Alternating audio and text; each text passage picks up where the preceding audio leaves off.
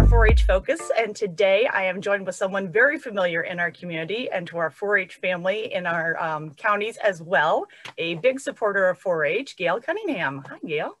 Jennifer, good morning, and good day to you as well. Thank you. How are you doing? You know, I'm doing very well for being 2020 year. I guess I'm doing real good. I've made it so far so well. We're almost to the end of the year, so you know we have a good future to look forward to, right? Yes, we do, and I think we've learned a lot of lessons in 2020 as we went through.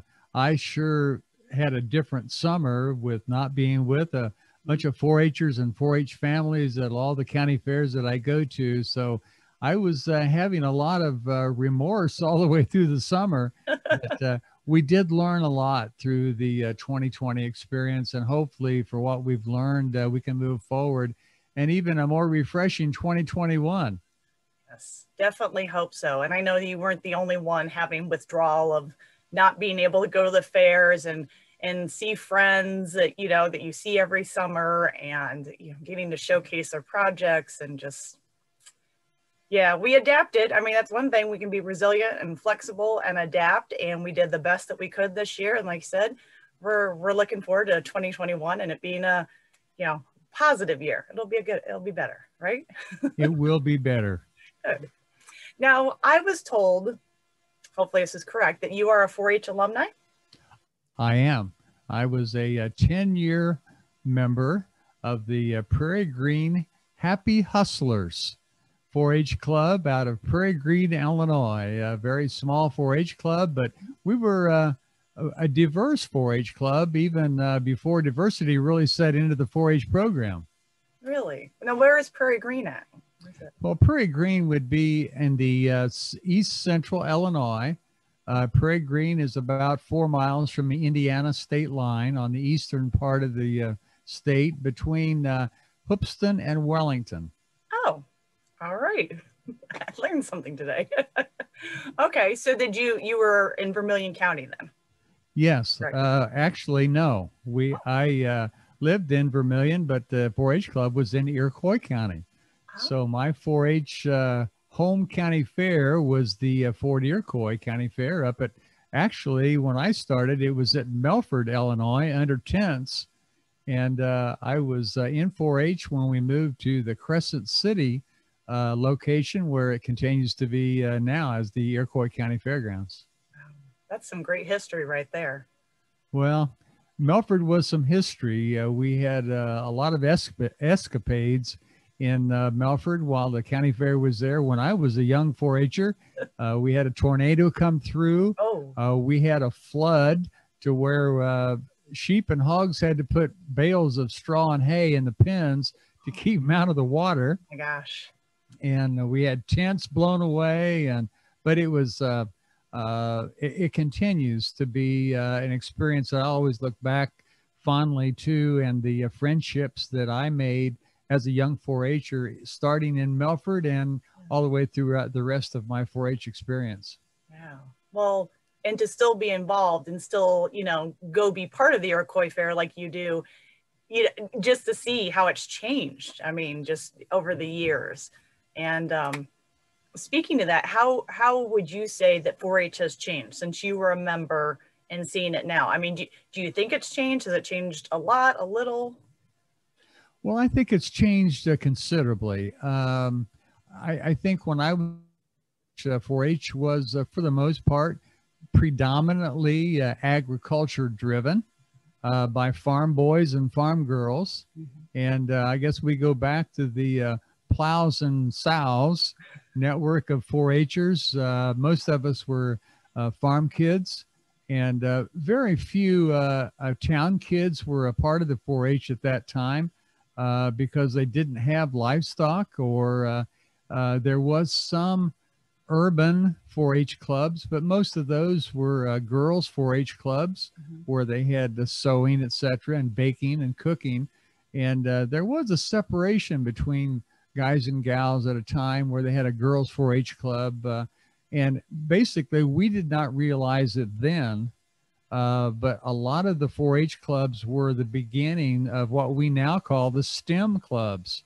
They had references to a lot of the sciences, but it was a small 4-H club, but all of us were farm kids. And so the 4-H clubs had meetings had to start after chores and the milking was done, and had to be done in time to get home, get your homework done, and be ready for chores about 3 o'clock the next morning.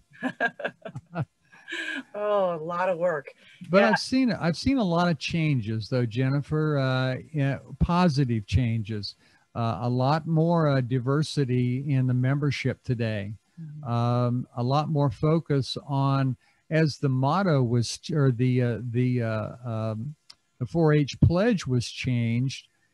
It used to be all about club and county. And now it's more about club and county and also the world. Right. As we see the role of 4-Hers and the positive youth development, which continues to be such a positive influence in America from the rural setting for the most part, but now urban as well, creating positive changes. And I see 4-H as changing positively for that positive change in young people. It gives them a place to get mentored and to learn and to focus, and also to be able to be social with other young people that have common goals and common interests.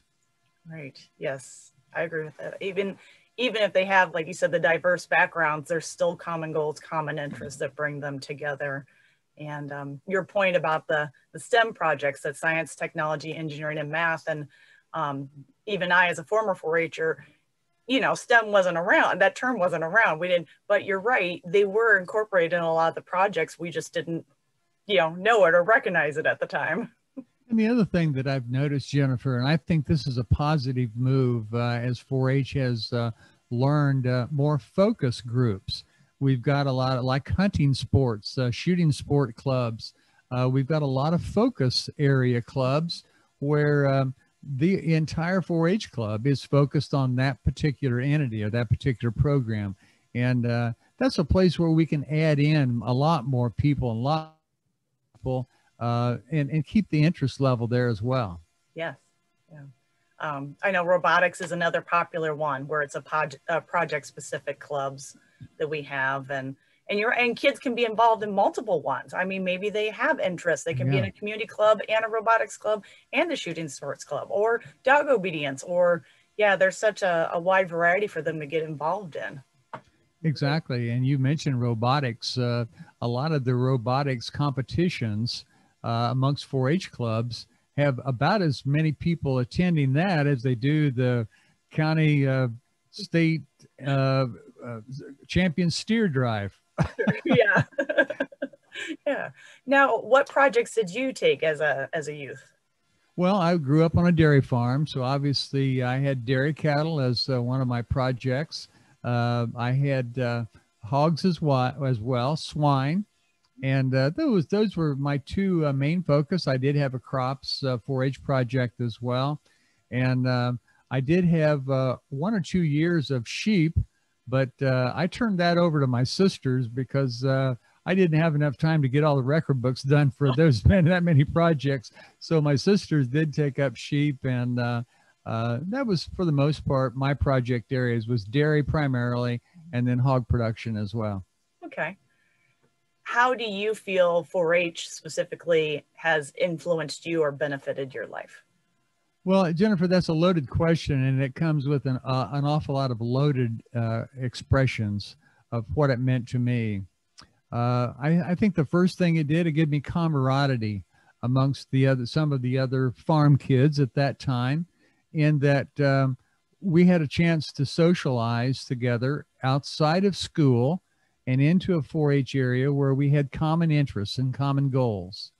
It also gave me some of the first time that I ever had of standing up in front of someone and giving a talk. Now, you say, well, yeah, but you do that all the time now. No, well, at that time, I think the important thing was just standing in front of your peer group, your friends and your neighbors, and doing a talk or a demonstration.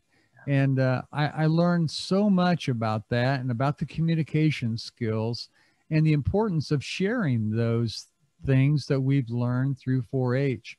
And I think the other thing is the camaraderie on a state level, where we as 4-Hers we got to intermingle a lot of different times with at leadership conferences or at county fairs with the other 4-Hers that had similar goals and similar projects, but they become friends that quite honestly lasted a lifetime. Those connections and the 4-H members that I was with, I still am good friends with those many, many years later. So I think the camaraderie, I think the friendship, the common goal, the common interest. And I think as it progressed over time, as I became an older 4-H member, it was recognizing the importance of telling the story of the 4-H's, of why our head is very important for clear thinking, and our hands are more important for larger service, and our heart, which is better for greater loyalty, and also our health, to continue to be healthy for better living. And as I said earlier before, Jennifer, not only just for our club, but it became more important as a country, and then a little bit later on, the world. And I think those are some of the things that I really feel like is important for the 4-H programs back then and even going on today. Yeah, absolutely.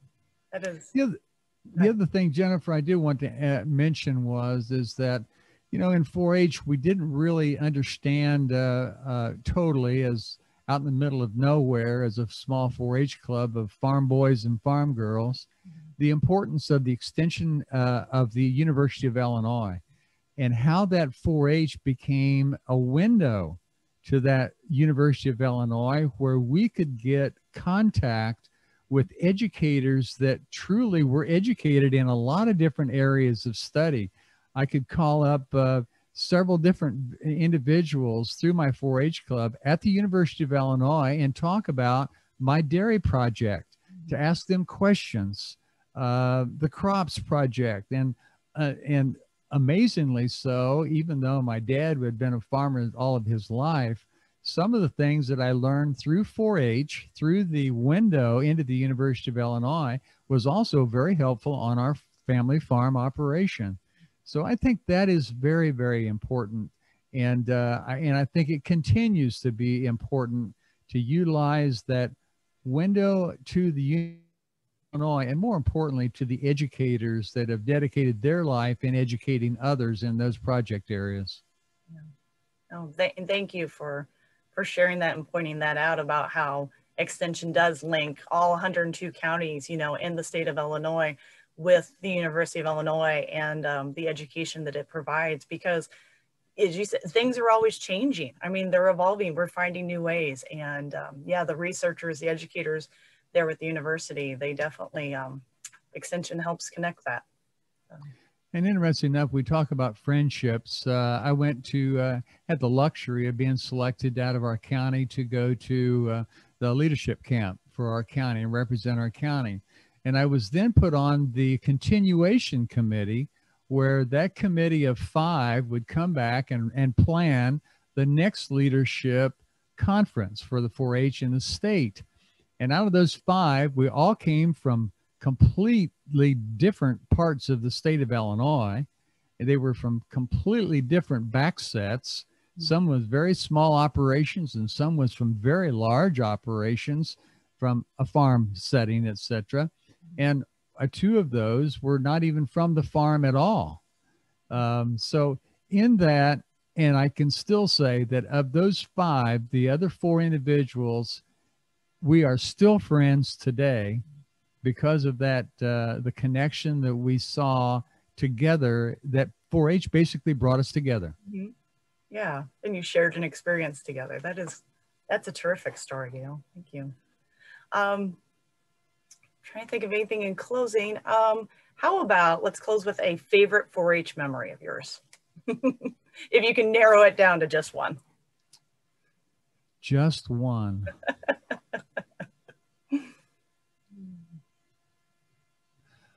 I would say the greatest memory of 4-H was showing my heifer at the Illinois State Fair.